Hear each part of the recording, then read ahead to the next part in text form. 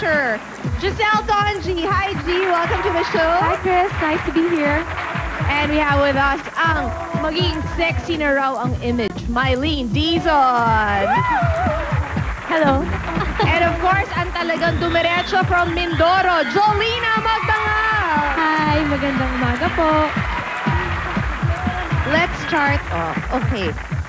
Si Mylene, nabalitaan ko na 7 years nang hindi kumakain ng karne. That's true? Yeah, that's true. Yeah. So, totally seafood lang.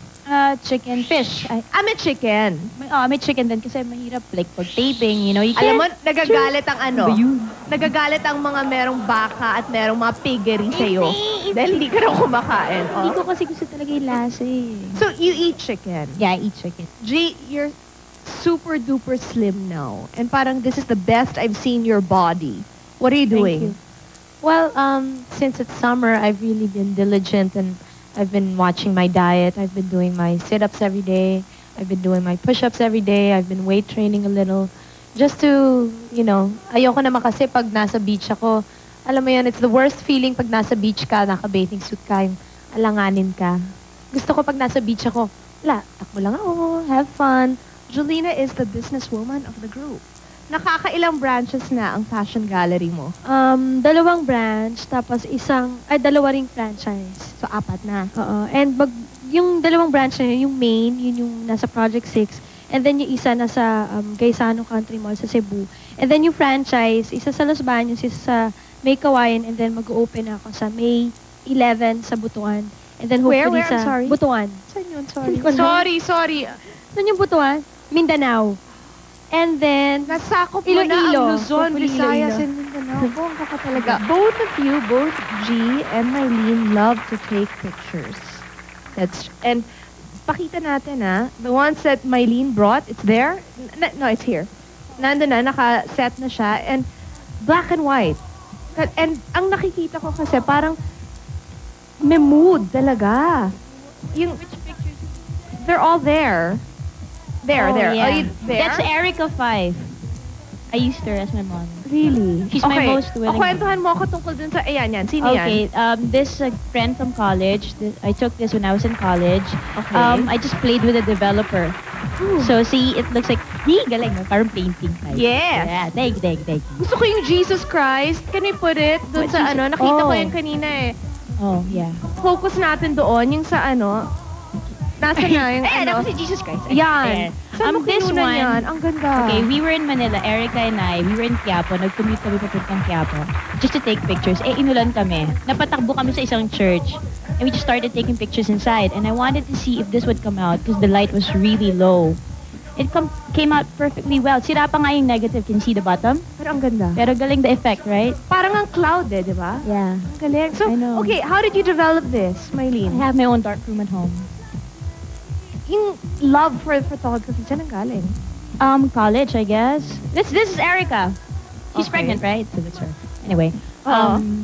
So, Ano?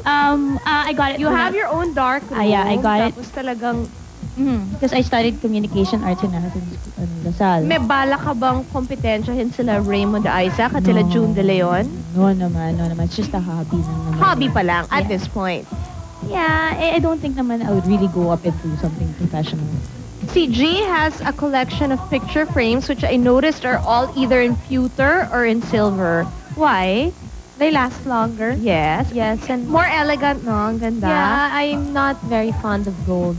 I really can't stand wearing it, or I just don't like the color. So ito ngayon, konti lang ito from what you have. I assume you have a lot. Yeah, I have a lot at home. But these are my favorites because all of these picture frames I got when I was traveling, except for the one with me and Richard. That I got in a really quaint store called Home Inspiration on sa White Plains. Yes, I've seen it. Yes. So that's the only local one I got. And each and every one I got when I went to the States or when I went to Singapore or anywhere I was able to go. And si Mylene collects pillboxes. Yeah. Antique kailangan? Hindi. No naman. I make it a point kasi na medyo international yung dating ng pillboxes ko. Like, my sister's a stewardess, so I asked her to get for me. Bakit pillboxes? I don't know. nag-umpisa yan, basta pag lumalabas kasi ako, pag nagpapasyal ako, and then Alam mo yung nakakita- audio man ko may galit Oo sa'yo. nga, eh, ano ba Nararamdaman mo ba? problema? Wala naman ako Okay, sa'yo. Bakit pillboxes? Ewan ko, lagi ko lang sila nakikita. And nakikita na ako, parang ang galing. There's so much culture in it.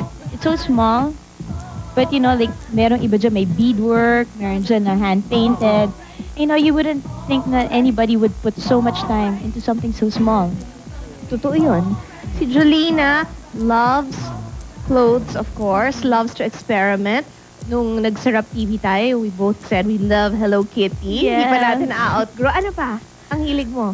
Ngayon. Angels, marami ako angels, at saka mga CDs talaga. Okay, so anyway, nakiusap kami sa inyo na tulungan si Ronalyn.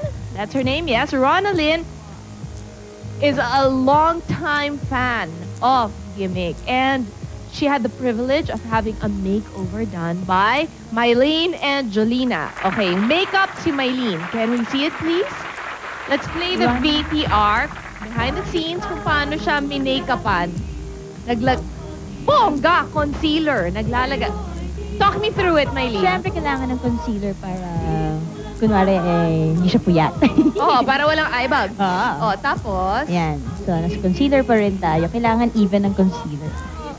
Hindi even ang pagkalagay mo, Oo. Hindi pa tapos eh. Kayo talaga. Tapos, syempre, you put the foundation. The lighter Yes.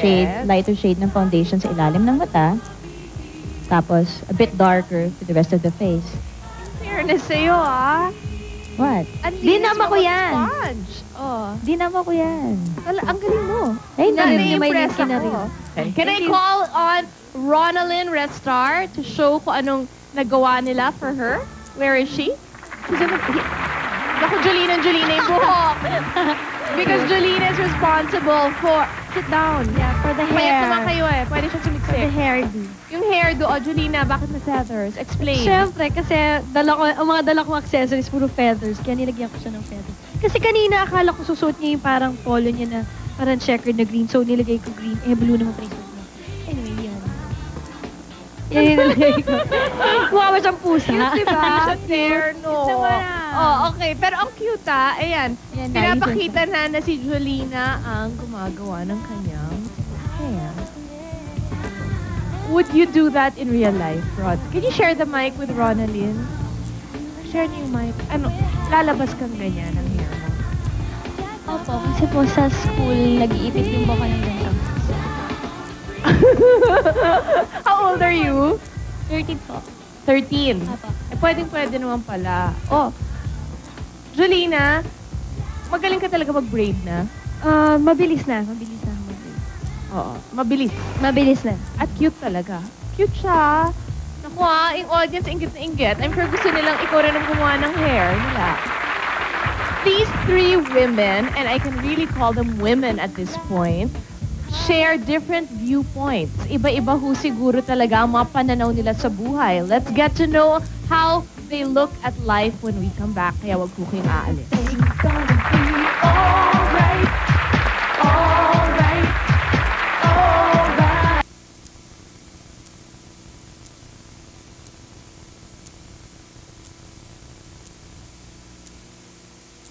Save up as much money as I can, and then I want to try to go to LA, try to check out the scene and see what it's all about. And if it doesn't happen, I come back here, just so I can say na